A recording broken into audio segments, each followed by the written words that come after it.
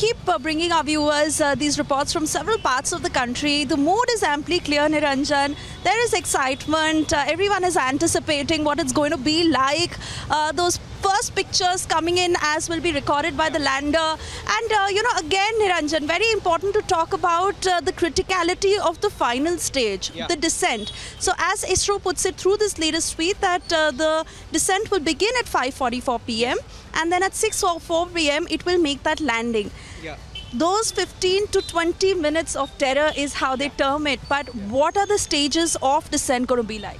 Yeah, we have a graphic. We've recreated what Mr. Somnath, the ISRO chairperson, also demonstrated on how it's going to happen. So if I have that graphic in front of me on the screen, let me tell you. So they've been lowering the orbit, lowering the orbit, and eventually it will be starting 5:44 at a height of about 30 kilometers. It will be 30 kilometers above the surface of the moon, and that will begin the rough braking system. The rough braking phase will kick in. That's starting 5:44. So from 30 kilometers, it comes down to 7.4 kilometers, roughly 7.4 kilometers. And it's 7.4 kilometers when it comes from 30 to 7.4. The next phase, and remember, all of this is happening, it's moving horizontally. It's not vertical like it's supposed to land. It's moving horizontally in the orbit. Comes from 30 kilometers to 7.4 kilometers. And at that phase, it's called a altitude hold phase. So it holds the altitude from 7.4, 6.8. So it's basically steadying itself. And then the third phase is called the fine braking phase, as explained by the scientists at ISRO.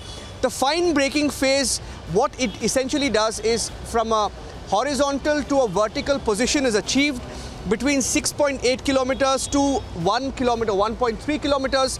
And till this time, in the three phases, it would have traveled at least about 745 kilometers. And the last phase is called the terminal descent phase. And the terminal descent phase, so from traveling at 1.7 kilometers per second, it would have, after the braking and holding the altitude and the fine braking, eventually comes to the terminal descent phase, and that will be at a speed of 2 meters per second. That's what they want to achieve, 2 meters per second, and then it lands softly on the surface of the moon. So that's how complicated it is, and this is where, of course, Chandrayaan-3 face challenges. And either way, whatever happens to Asia, it will land. It will land, and all eyes are on that landing. And let me tell you, most scientists that we have been speaking to are talking about the success of the soft landing when it happens in itself will be a study for not just future generations in India, but across the world. Everyone's watching out for that. On that note, taking a short break here on